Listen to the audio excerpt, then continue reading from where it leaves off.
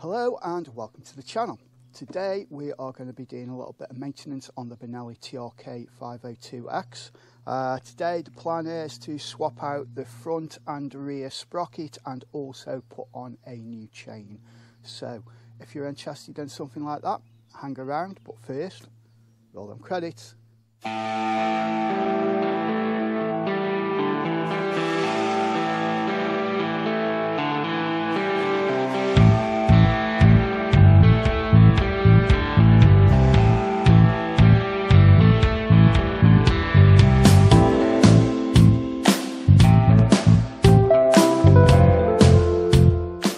Okay, welcome back. So the state of play at the moment is this bike has got a shade under 11,000 miles on the clock.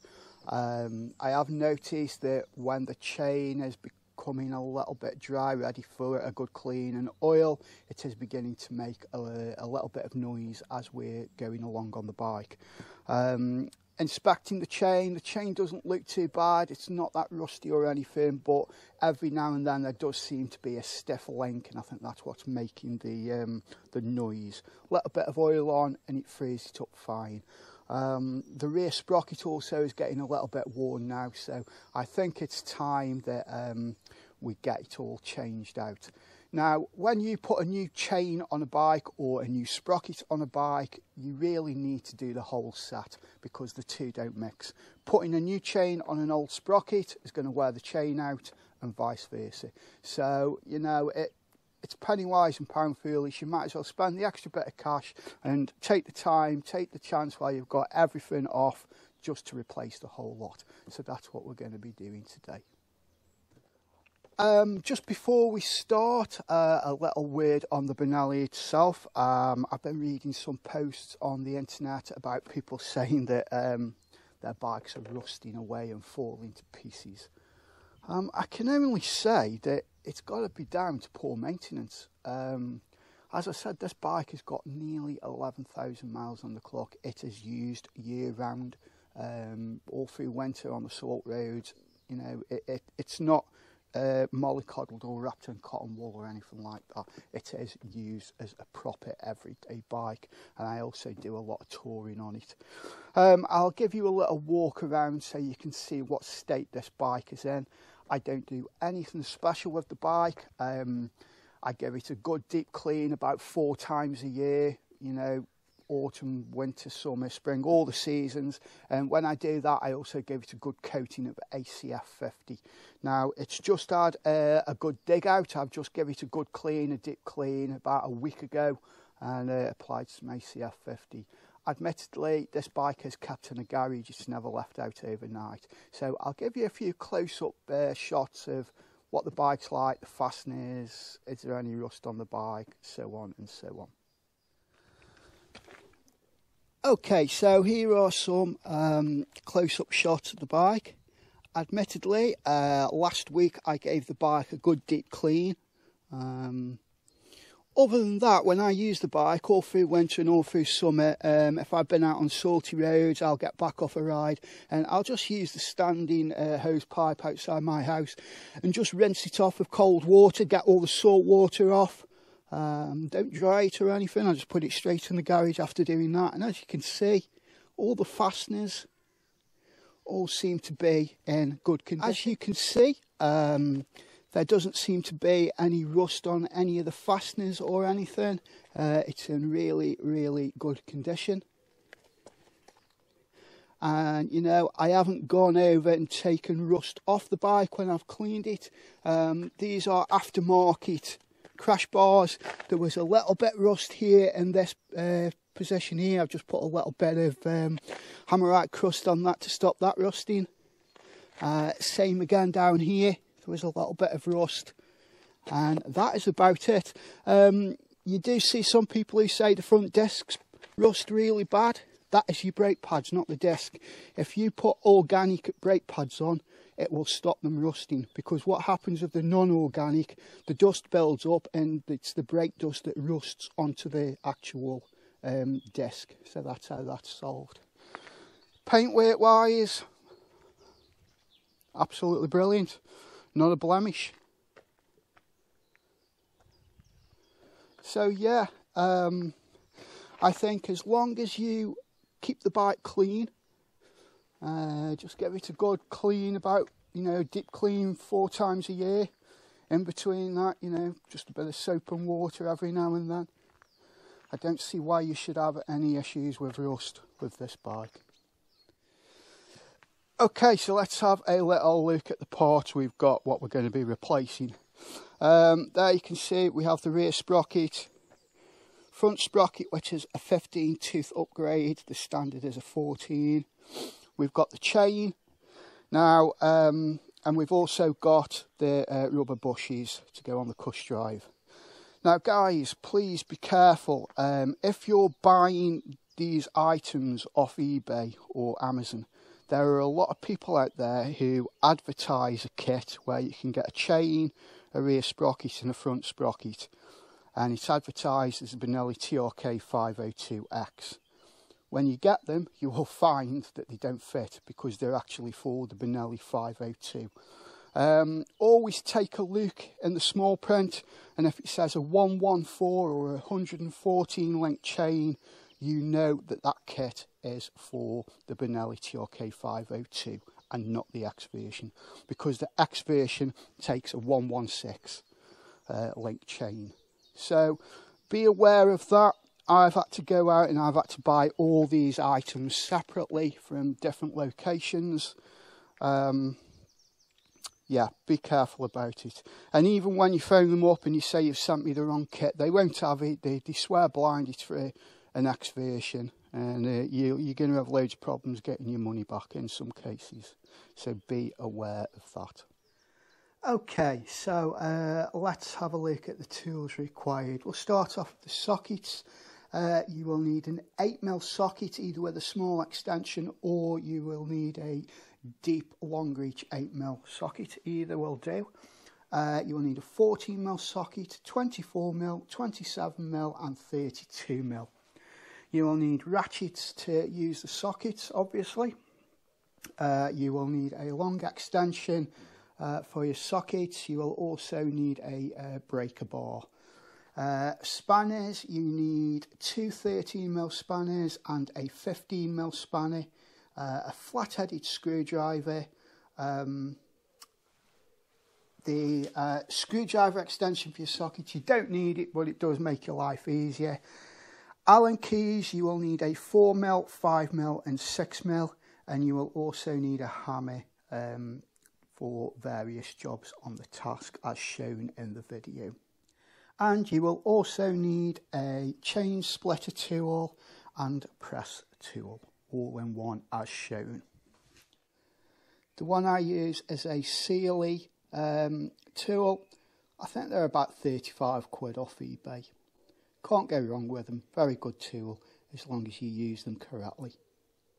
And you will need an angle grinder or a Dremel with the appropriate bit for grinding the pins out of the chain. And last but not least, you will also need some way of measuring the gap and the width of your chain. I like to use the electronic digital caliper. Very cheap to buy off eBay. Use it so many times, it's unreal. Those are the tools that are required for the task. Okay guys, so we are ready to start the job. So let's get the bike inside the garage and start the job. It may be a little bit dark, hopefully you're going to be able to see inside the garage, but I don't want to do it outside because today is going to be blistering hot and I don't fancy sweating my tits off while I'm doing it, so I apologise if it's a little bit dark, but I'm pretty sure there's enough light in there for you to see what's going on. So let's get to it. Okay guys, let's get a few things out in the open first. A disclaimer, I am not a professional mechanic. I have no qualifications in engineering or any of this side of motorbike maintenance type stuff. I'm just a DIY enthusiast. So if anybody's professional mechanics out there and see anything I do wrong, please give me a shout. Let me know if there's an easier way of doing this. So from my meagre past experience, the first advice I would give before you do any job, don't rush in. Stand, look at the bike, look what the job entails and work out how you're going to do it. take a look on YouTube. There are a lot of videos on there, see how other people are doing the job that's required. Or get your manual, go through the manual, get it in your head what you're going to do. It's very easy to make rookie mistakes. So for example, if you're going to change sprockets and a chain, it's very easy to go, oh, I'll cut the chain off first, and then when you come to undo your front sprocket, you've got a world of problem because you can't lock the sprocket off to actually undo the nut. So little things like that, always be aware of. Take your time, have a look, go through the job, plan it, go through it again, go through it a third time before you actually do the job. So what we need to do is we need to undo these bolts here and take this cover off to give us access to the front sprocket. We then need to lock the back wheel off and undo that nut. Once we've cracked that nut, we're good to go. We have then got to release the back wheel back here, undo the adjusters, undo this, slide the spindle out and take the wheel off.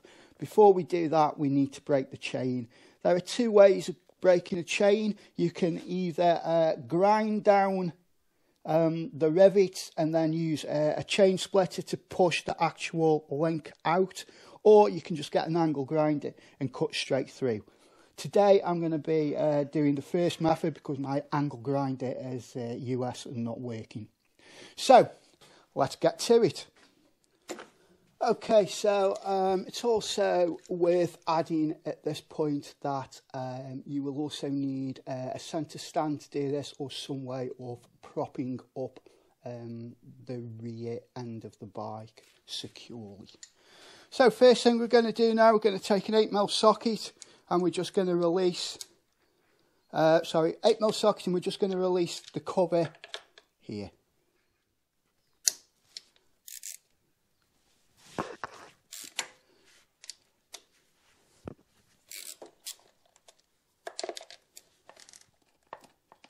Okay, so that's the last bolt out, and we also have to remove the gear selector so that this can come off. Okay, so to remove the gear selector, we need a 5mm Allen key. And we just loosen this off and slide it out.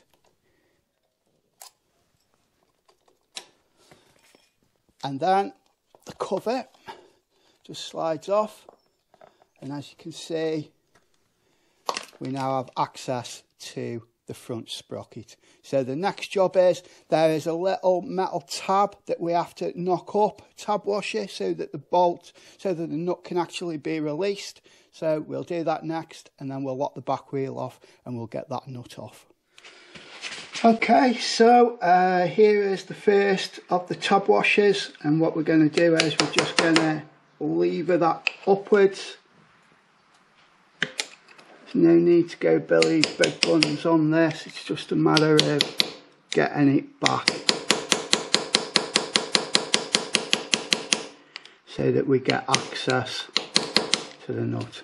And then if we spin the wheel round, there's another tab washer here, and we'll do the same with that.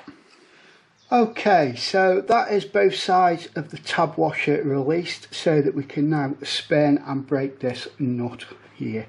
This is the difficult part. These are on extremely tight. Sometimes they come off okay, sometimes they can be a real pain.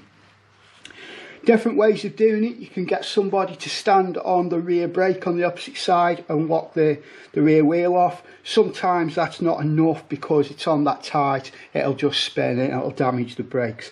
If that is the case, you then have to go and lock the rear wheel. I will show you how I'm going to do it this time. Okay, so all I've done, I've threaded a bar through the actual back disc and through the spokes, and then just lock the wheel, and that stops the wheel from turning as it rests on the support for the actual brake caliper.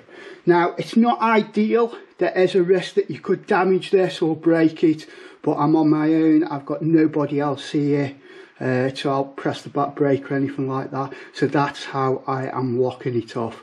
most probably not the best. You don't want to be very heavy-handed on the other side when you're trying to crack the nut. Slow, progressive force down on the breaker bar on the other side, and it will come off without any damage.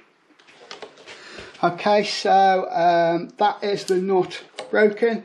It was on quite tight, but it wasn't too bad, to be honest. Came off pretty easy. And there we have it.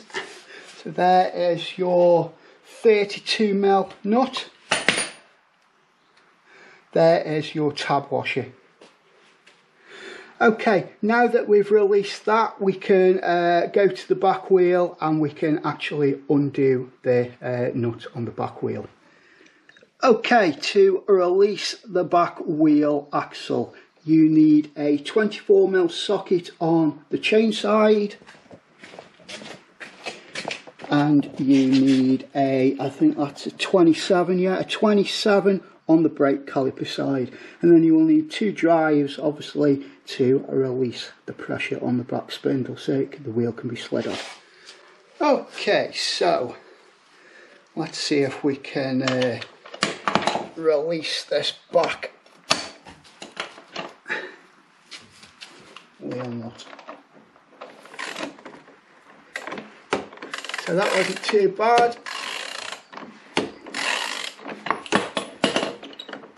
As you can see, that is now nice and loose.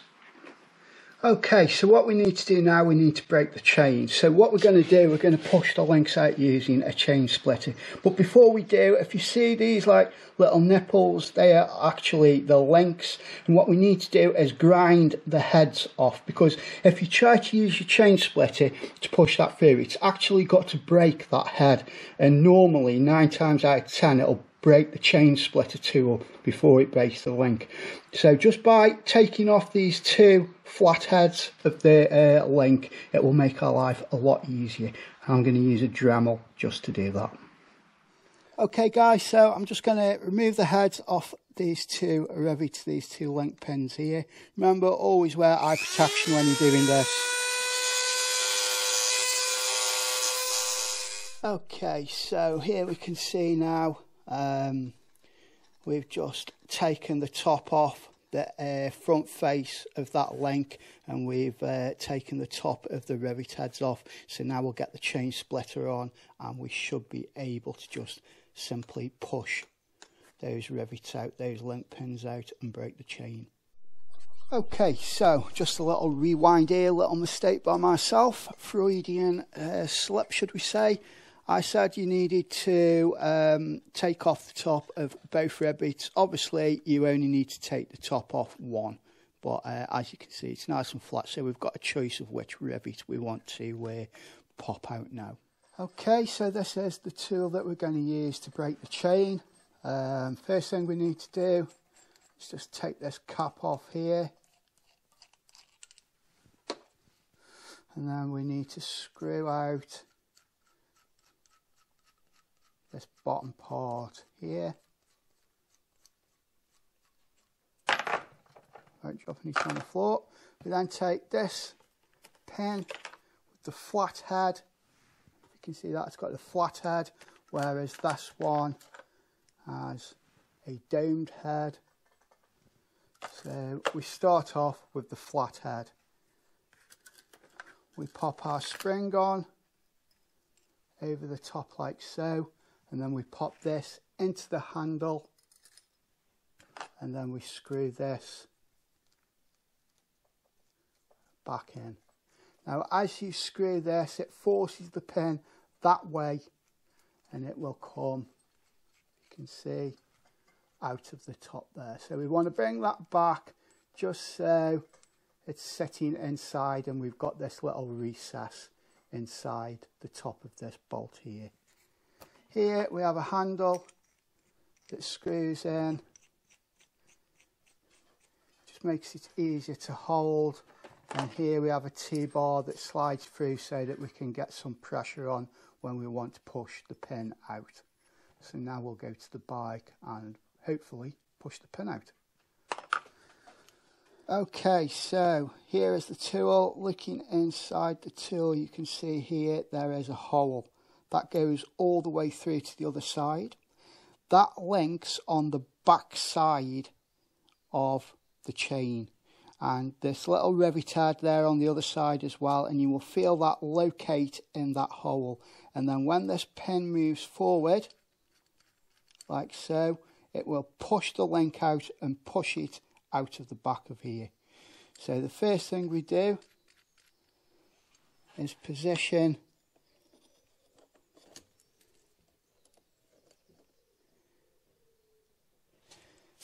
the splitter onto the chain like so, and slowly we move the barrel, this part, against the face of the chain.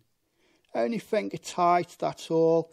And then once we've got that finger tight, we can then start to push the pin through.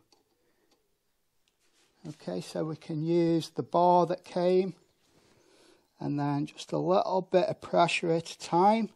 Don't need a lot. Shouldn't be mega tight. And eventually you should feel it pop. And there it goes. I've just heard it pop.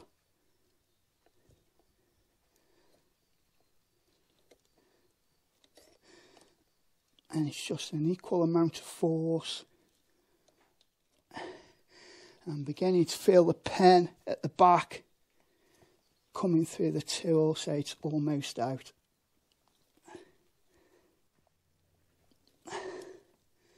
And there you go, there's the pin out. And all we do is release the tool.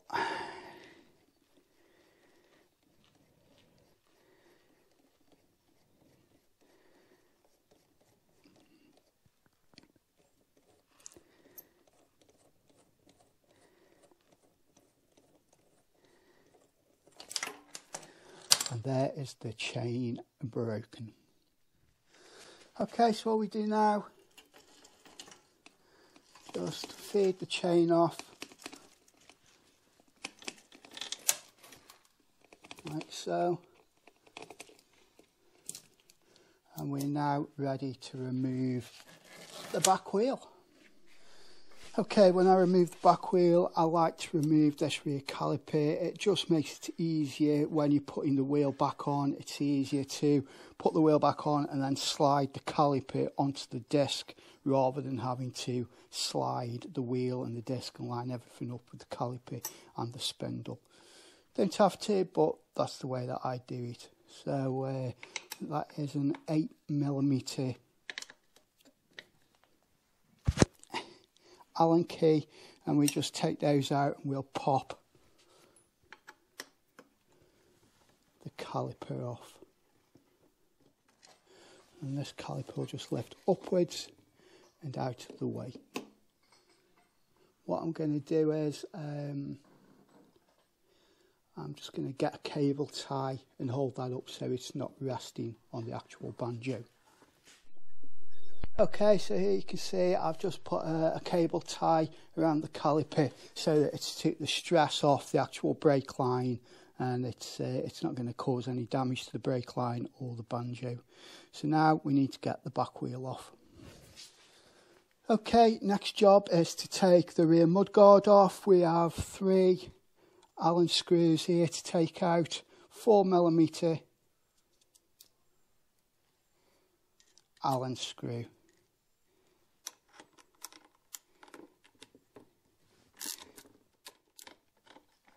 And there you have it. That is the mudguard off. Okay, so next we just need to take off this nut.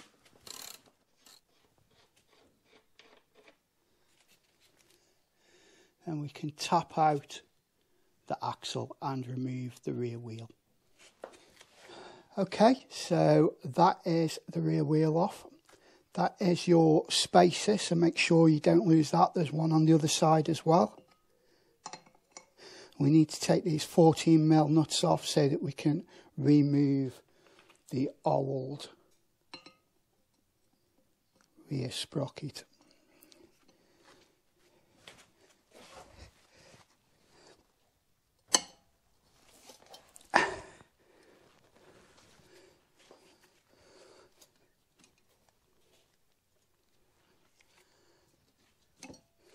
And it's as simple as that.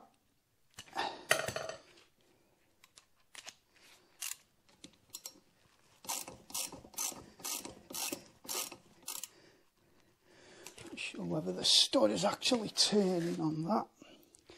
Okay, if you look on the back here, don't know if you can see, on the back we have some nuts, so you're going to have to put a spanner on the back of there so that the whole thing doesn't rotate round. Okay, so we'll get on with that.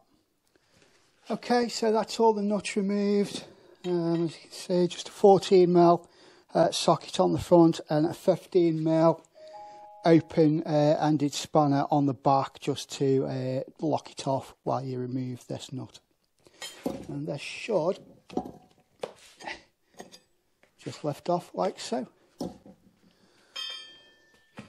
And then it is a simple matter of putting on the new one. And this is just a standard 44 tooth rear sprocket, steel. And we'll just tighten that back up, and then we'll torque it up to the correct torque settings. Simple as. Okay, so that's the rear sprocket put on and all torqued up to the correct torque setting. So, what we need to do now is get to the cush drive and replace the bushes. Okay, so to get to the cush drive, we just pull upwards, just wiggle it about, pull, pull, pull, and eventually it comes off. Now, as I was saying about kits that you buy, I was going to replace all the bushes and the cush drive. However, as you can see, here we have this shape of bush. And the bushes I have, as you can see, are round. So we won't be doing that. As it stands, they're in very good condition anyway, and I don't see any reason that they need replacing. So to put this back on, we simply line up these splines with the gaps, like so, and then just wiggle it back down into place. And that's that, ladies and gents. Remember always to put your spacer back in. Okay, so now for the front sprocket, we will move on to that. Okay, ladies and gentlemen, in my last video I did about doing the 15 tooth upgrade on the front sprocket. One of the comments I had said I should have compared the two. So here is a brand new 15 tooth, and on top is the standard 14 tooth. So as you can see, there's not a great deal of difference. It's slightly bigger, obviously, the 15 tooth one, to get the extra tooth in, which makes the gearing difference. But weight wise, I can't really tell any difference. In fact, that one feels a little bit lighter, the 15 tooth one, even though it's bigger. But yeah, not a great deal of difference between the two. Okay, to swap them over, it's very, very simple. This just pulls off like so. When I did this in my last video, when I showed how to do the 15 tooth upgrade, unbeknown to me, when I took this off, when I took the original off, there was a small washer that fitted on the background. Now, I never noticed that this fell off and I never put it back on, but I've done, what, 6,000 miles without that washer on with absolutely no issues whatsoever. So I don't know where the washer is now, so we just have to run with it the way it is. But apparently there is one or two small washers that fit on behind the sprocket. So you put your washer on, then your sprocket. I haven't got that washer, so we're just going straight with the sprocket. Okay, so new sprocket on. and it fits absolutely lovely. But before we go any further, I'm just going to take this back off and I'm just going to clean the housing out of all the oil and gunk that's built up before we proceed. So let's get that done. So now we've cleaned all that crap out, pop the sprocket back on, and then all we need to do is put the tab washer on.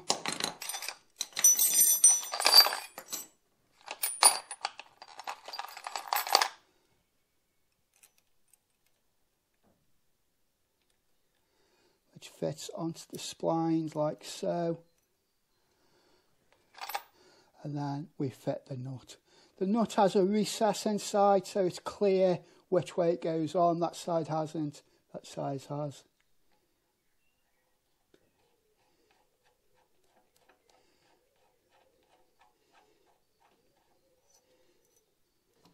Now, I can't find what the actual torque setting should be for this nut. So when we come to tighten it, we will just basically give it as much welly as we can and get it as tight as we can, and then get that locking tab down. Okay, we'll come to that in a few moments. But now what we need to do is go back to the rear of the bike and put the rear tyre back on. Okay guys, my least favourite part of the job, getting the axle through the wheel. Sometimes it works straight away, other times it can be a right pain. I recently changed the fork seal and had to drop the forks out of the bike. To get the front wheel on was an absolute nightmare.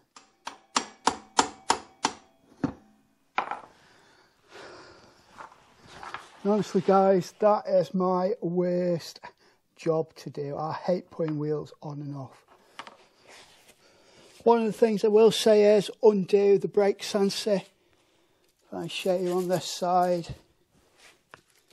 Okay, I don't know if you can see very well. This here, this guy here, fits in there like so. Take that out and it'll make your life a lot easier. Okay, the wheel's in situ, so now we'll take the caliper off and put the caliper back onto the disc and then get everything tightened up, get the mud guard back on. And it's just a matter of retracing the steps that we did before. Okay, so there's the caliper back on. And you can see the sensor that I was talking about. Just goes through that little hole there. And then there's a little 8mm. To be done up. Always take that out guys before you put the back wheel back on. Makes it so much easier. And also remember to grease the axle up before you put it back through. I didn't show that when I did it. Okay, so let's get all this tightened back up. Okay, so that's the brake caliper back on and tightened up. As you can see, this plate on its on still loose because we're leaving this wheel nut loose, because we need to loosen off the chain adjusters and we need to move those forward, and we need to move the wheel forward so that we've got plenty of slack when we put the new chain on and we rivet the link in, which will all become apparent in a few moments. Okay, so all we're going to do now is just move this nut here at the front all the way back, and then the nut at the back we can then move forward so that it's moving that way into the fork, which means we can push the wheel forward, gives us lots of slack on the chain, and we will do this both sides. Okay, so now you can see chain adjusters both sides fully forward, which means the wheel can now be pushed fully forward, which decreases the length in between here and the front sprocket, which gives us lots of slack on the chain. Just to keep the wheel in place, just tighten the nut up the other side just by hand. Only finger tight because we're going to have to readjust that back wheel after we've got the chain on. Okay, so the next job is going to be putting the chain on. The chain will come in this like grease proof wrapping paper. You will have a link pin, which is very important. Do not lose that. And when you get it, the chain will be covered in this horrible slimy grease. So the first thing to do is get a rag and give it a good clean off. Otherwise it's going to end up all over the back wheel and all over the back of the rear ruggy. So I'm just going to clean that off now. Okay, so next job is to feed the chain onto the sprocket. We're going to start at the back, move it along, carry it onto the chain guard, over the top of the sprocket and then underneath. With this chain, there's writing on both sides of the chain. Some chains may differ, so just make sure if you want the writing showing on your chain, if there's any writing, that you put it on the correct way. Okay, so watch your fingers when you're doing this.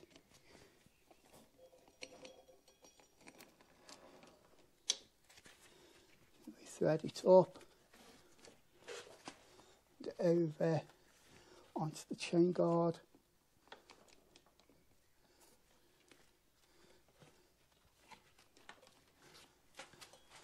And then we bring it round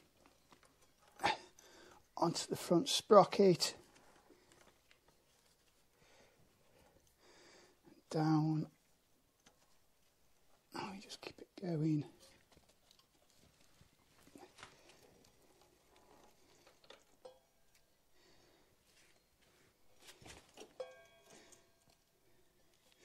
Okay, and there you can see we're on. We just need to move the wheel a little bit more forward so that we can link it together. Okay, so at this point you can see the chain has been fed onto the back sprocket, and we've got the link, two empty link pieces next to each other, ready for the link pins to be fitted and fix the chain to the bike. So that's what we'll do next. Okay, so what we need to do now is we now need to use this tool again. Instead of being a chain splitter, it's now going to be the riveter.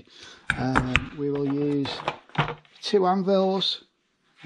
So if you see there, that has got a recess right across the middle, and that is because this goes on the back of the chain, and then the 2 rivet heads of the link fit in that recess so that there's no pressure on them, and we're only squeezing the plate of the chain together. On this side, the other anvil, again, this will fit over the pins that stick through, the rivets that stick through the chain link, so that there's no pressure on them and it's only pressing the plate from the front of the chain. All will make sense as soon as we get it on the bike and I show you. So the first thing we do, this part will be at the let me think, the front of the, yeah, this part will be on the front link and this part will be on the back. So the one with the recess that runs all the way across like a bar, that fits in the back like so, and then the one with the holes fits on the front like so, and then what will happen is that will be tightened up onto the chain and it will squeeze the 2 plates together. All will be clear when we put it on. Okay, so here's the important stuff. This is the link pin. That is the back. That will fit at the back of the chain. That will go through. Those 2 prongs will fit through the chain, holding the 2 plates together. Then we'll have some little X-rings that will fit on top, in between each plate. And then this will go over the top and sandwich the link together, and then we will flare the heads of these pins using the tool I've just shown you to secure it in place. And here we have grease. We're going to have to put lots and lots of grease on this, because once this is sealed up, we'll never be able to get to it to put grease in again.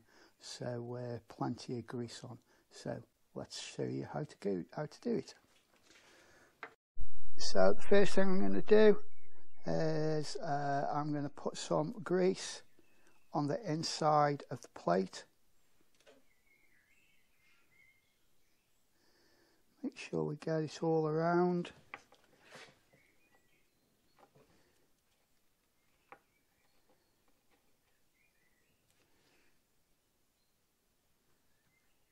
Like I said, as soon as we've done this and fitted it, we'll never be able to get in there again to put more grease in.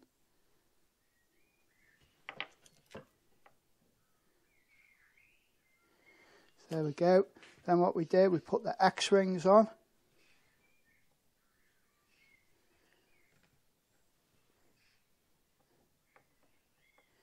They fit on like so.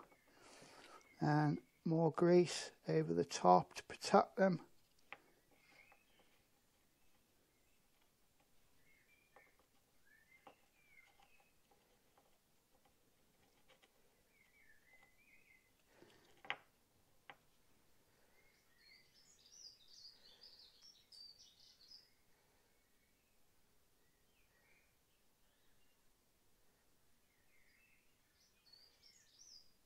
Make sure that the pins themselves are nice and greased.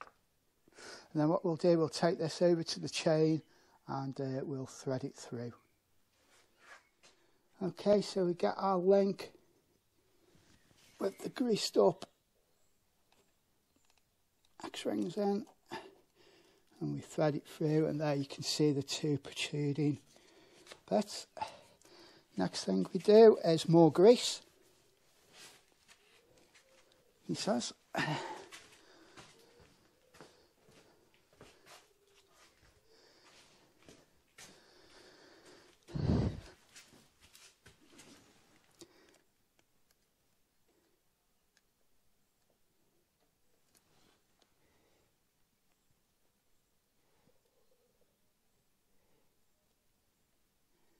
So we get plenty of grease around there.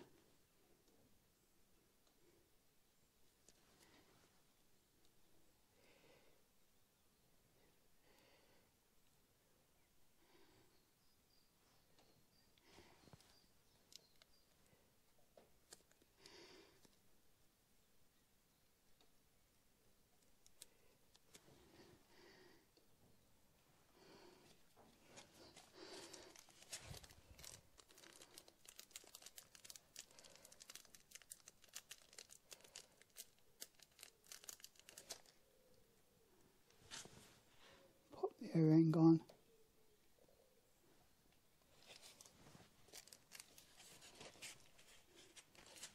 Put the other one on.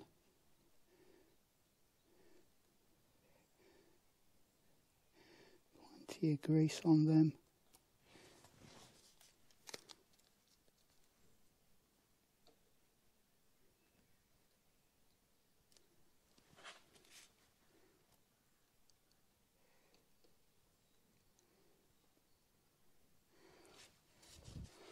And we get the plate, and if you look on the plate there's some writing on there, so we want it the right way up so it's not upside down, and we pop that plate on there as best we can.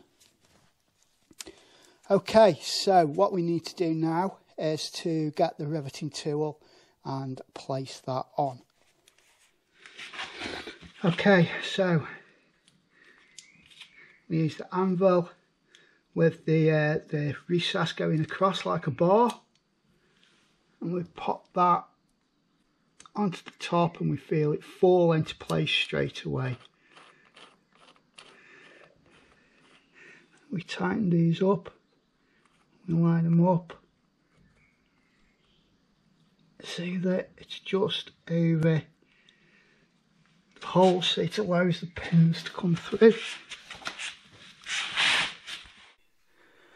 Okay, so what we're doing now, we've got the tool on and we're just going to compress and squeeze the plates together. We're not touching the link pins are actually in the recess in the anvils, the two holes I showed you. So all we're doing here is pressing the plates together. And now you can see the plates have been pressed together and the two pins are protruding through. So what we're doing is we're trying to get the same thickness, the two plates the same thickness as the manufactured plates, so that the measurements should be exactly the same.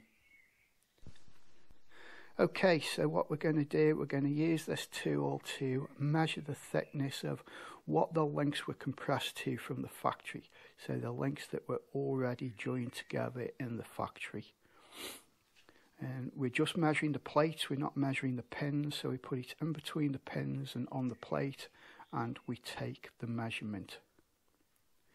Then what we're going to do, we're going to measure how much we've compressed our plates on the link pin, and we're aiming for them both to be the same. We don't want them too thin, we don't want them too loose. And as you can see, it's pretty much spot on, so I'm happy with that.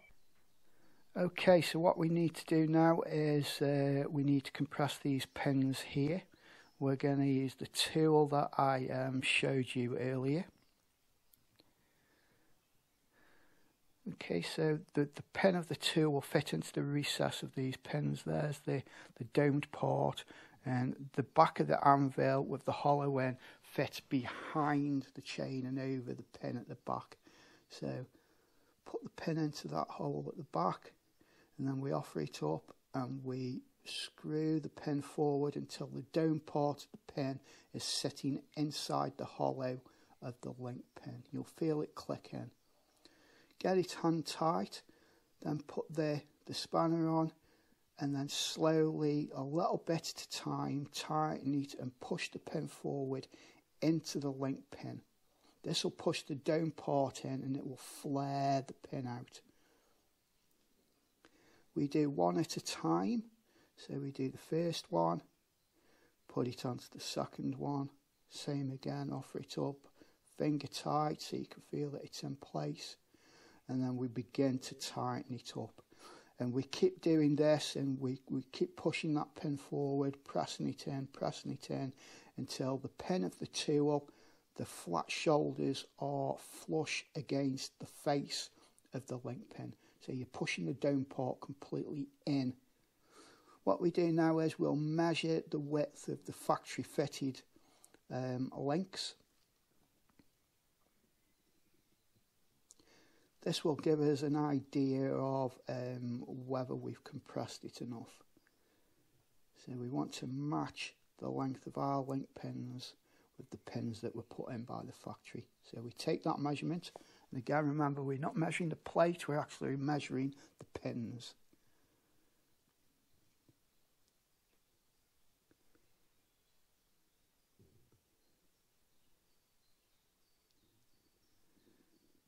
And these don't seem too bad.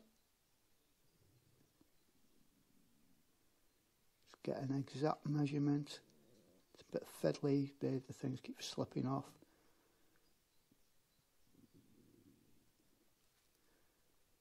But I think we are pretty much spot on there. So all in all, that is the job completed. Got to tighten the rear nut up. I've got to tighten up the front sprocket, put the mudguard on, align the chain, get the right chain tension, and that's everything done. Okay guys, so as well as measuring the thickness of the manufacturer's plates to the plates I put on, so that I haven't over tightened them, so that they're not too loose, they should match as close as you can. We also measure the distance, the width of the pins, so the manufacturer pin, this pinning in, that pin there, we do the same on this to make sure we've got the same. If you don't have the measuring tool, the other good way of doing it is, when you look at this, you see the domed part, and then there's like a little flat shoulder that goes around the base of the dome. When the dome fits into the pin that you've actually cinched up, that shoulder should fit flush with the edge of the pin, so the dome is completely inside the pin. And once that shoulder is flush, you know that you've flared it to the correct amount. You can't flare it anymore if you put more pressure on. Once that shoulder marries up with the pin, all you'll end up doing is breaking your tool. So those are perfect. The shoulder is right up against the actual pin. We've flared it and I'm happy with that. It's about 0.3 of a millimetre wider than the original, so I'm happy with that. You're not going to get it much more closer than that. Okay, so that is the job. Bar putting everything back together, that is the job complete. The sprockets are on, the chain's on, the chain's fastened in situ. I have now tightened up the front sprocket and I've bent the tab washer over to hold that in place.